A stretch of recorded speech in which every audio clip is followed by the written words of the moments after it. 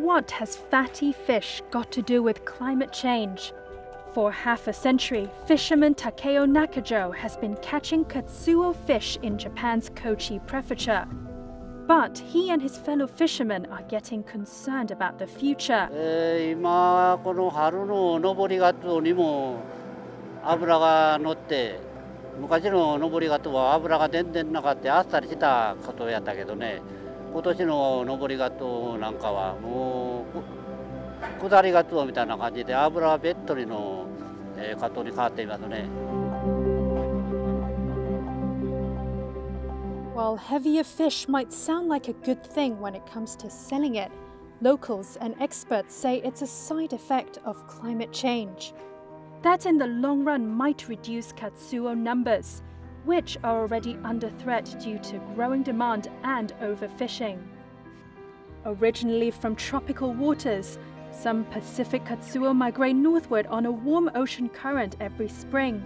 making Kochi's arc-shaped bay a fertile fishing ground. The average surface temperature of the bay in winter has risen by over 35 degrees Fahrenheit in the 4 decades to 2015, according to local fisheries lab data. Ample prey in the warmer sea could be responsible for the plumper fish. But in the longer term, this warming may prevent mineral-rich water from rising to the surface, resulting in a drop in plankton and smaller fish to feed on, leading to fewer Katsuo. Hiroyuki Ukeda, an agro-scientist and vice president of Kochi University, says it's not just warmer water that's having an effect. 沿岸域の植物性の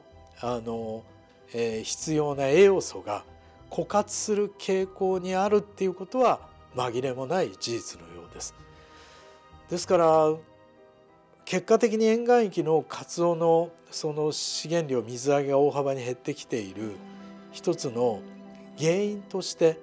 こういう地球温暖化の影響も当然あるだろう。でこの人為的インパクトと地球温暖化による、カツオの来遊、これが2つ相まって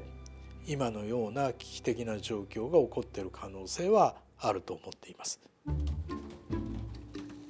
Overfishing has already dealt a blow to the fishermen in Kochi, who have stuck to traditional single-pole fishing methods.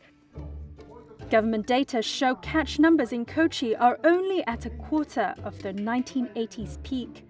This comes as Japan's aging population is threatening the sustainability of local fishing and related businesses, such as the production of dried and fermented katsuo, katsuobushi. Production of that, often used as a shaved condiment over traditional Japanese dishes or as a broth base, is already suffering, with the number of manufacturers plunging. It's not just the fishermen who are concerned about what's next. It's also worrying for those at the end of the chain, like Kosuke Kutamura, the manager of century-old restaurant Tsukasa in Kochi, which only serves locally caught katsuo. 現状でいうと今のところはそのカツオがなくてお出しできないっていうことではないんですが、ただそれが近い将来、それが本当に見込める、このまま放っておくと本当にカツオがいなくなるっていうのはだいたい予想ができるっていうところですので、これは日本でいうとだし文化、カツオ節から取っただし、そういったもので日本料理っていうのは結構成り立ってるんで、カツオがないとなるともう和食っていうのが、ちょっとこうお出しするのがすごく厳しくなるっていうようなところですごく危惧している状況ではあります。